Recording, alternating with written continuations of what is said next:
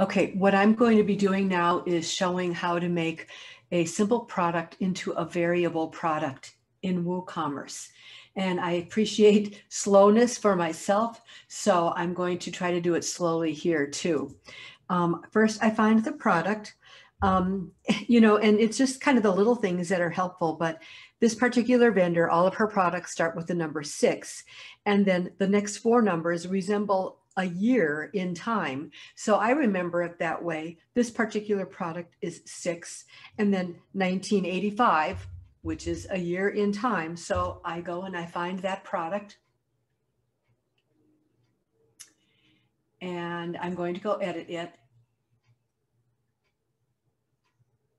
I'm not thrilled with the way the title has been put in, so I'm going to remove that because it's junky. And I also noticed that there is not a description. I will come back and fix that later. But the first thing that I want to do is go to the attributes of the simple product that might bite me in the butt later on. These all need to be removed. The price needs to be removed. The inventory needs to be removed. The stock management probably will not need to be enabled. However, don't disable it until you get rid of the stock quantity. Then you can disable it. You don't want any remnants of anything in there that might bite you in the butt later on. Then you want to get rid of all of your shipping information. Delete, tab, delete, tab, delete, tab, delete. Then what you have to do is you have to update it. You can't just leave it like that because it will not save. So it needs to be updated. And sometimes that takes a bit of time. We do have about 5,000 SKUs, so this website takes a little bit of time.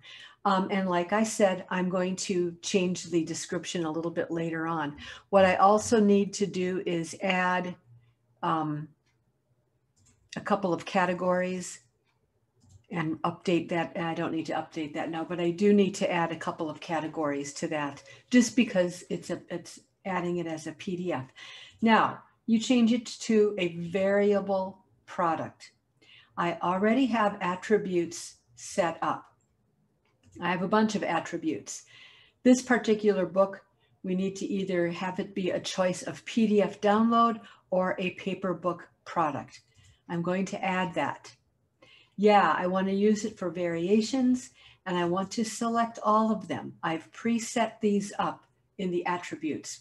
I did that a while ago. Yeah, I want it download and paper version. I'm going to save those attributes. That circle comes again, so you have to wait for that. Then I can go to variations. I'm done with attributes. Now, add a variation. You go. I'm adding 2 variations to this product. So I'm going to go again. I like to keep my paper version on the top, my download version on the bottom, and I like to expand it.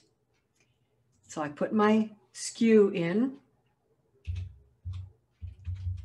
and I can go tab, it is not downloadable, tab, it is not virtual, but tab, yes, on the paper version, I want to manage stock. You can use your space bar, and that puts the check mark into manage stock. You have to put a variation price. If you don't put a variation price, it will not show up. People will not be able to purchase it. And I'm just tabbing, putting in my stock quantity, and all of this vendor's products are approximately the same dimensions.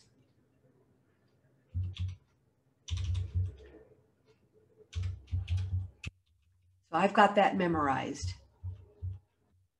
And I do put my customs declared value. Now I'm in the download version. This is the new one that I'm adding because it was just the paper version before. Tab, downloadable with my space bar, tab, downloadable with my space bar. I do not need to manage stock on virtual products. It does need to be both downloadable and virtual. You have to put your price in, otherwise it won't show up. You don't have to worry about the stock status. It is always in stock. And here is the downloadable file. I'm going to add a file. It is the wisest thing to do to always add your PDF file from this area of your back end. You can add it as an image file, but if you add it this way from the downloadable files area, it will be assured that it will go into a non-public folder. And you do want it to go into a non-public folder. So I'm going to choose my file. I have to upload it. This particular vendor is very organized and it's very easy to find this particular file.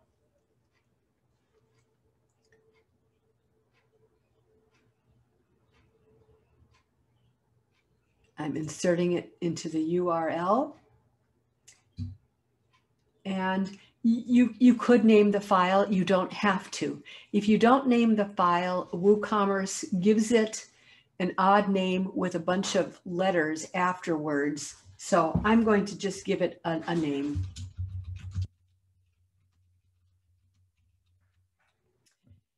And it's best to save changes at the bottom here.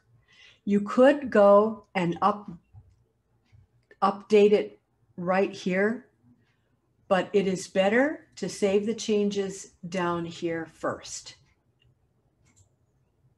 And sometimes this takes a while because there are quite a few changes being saved. If you don't do it this way and you wait to save it up here, it doesn't take the first time. So now it will actually update. And I am going to check it on my front end by looking it up by SKU. And there it is. And what I always check for to just cross-reference and double check myself, choose an option. Choose either PDF download or paper book. Choose an option. I choose the download product. Yes, that SKU number is accurate. And if I choose the paper version, yes, this SKU number is accurate. So I have done this accurately, and that is how I change a simple product to a variable product.